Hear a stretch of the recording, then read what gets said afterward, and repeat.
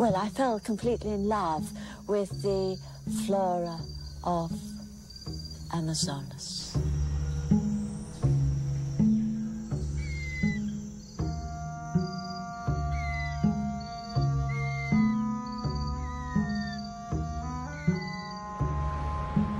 She moved to Brazil because she couldn't find work here in Britain.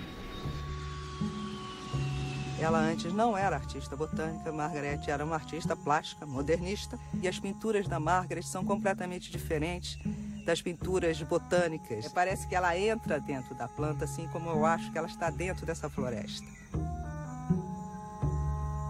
A Amazônia, acho que sempre teve aquele mistério muito grande. A Amazônia é a maior floresta do mundo.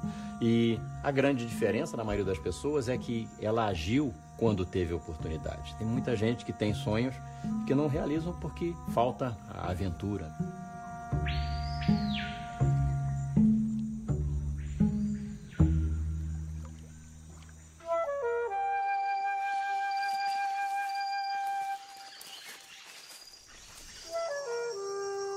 I had to climb on top of the boat, and with all my sketching materials and that, and sit there in front of the bud waiting for it to open.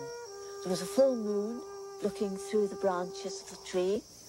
Magnificent. And all the time the sound of the night birds.